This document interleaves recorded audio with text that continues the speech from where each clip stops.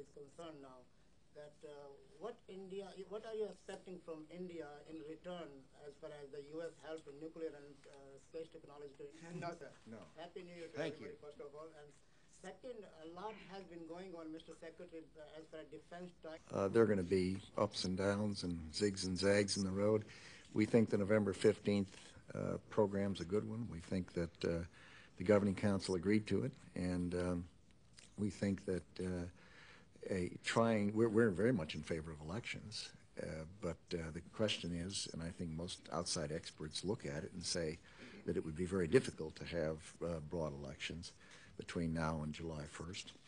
And so the question is it more important to have elections and in the event the experts are correct, delay the transfer of sovereignty, or to transfer sovereignty and have elections thereafter and in support of that in some way?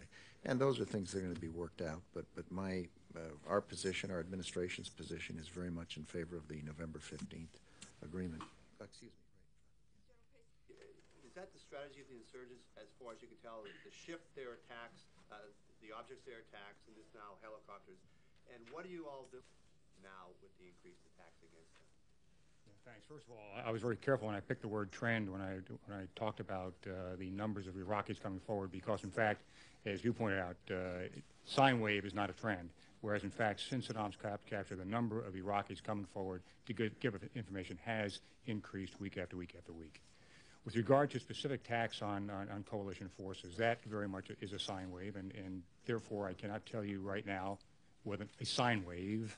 We cannot tell you right now whether or not the current dip in the number of total attacks on the coalition is something that is going to remain or not. Yeah, I'm referring to not the dip, but the sine wave going up on helicopters. Clearly, the attacks specifically on helicopters are of concern to us, and what we do, as any military would do, is to change our tactics, techniques, and procedures and the defense mechanisms that we have available to us to mitigate that. I'm not going to tell you exactly what we're doing.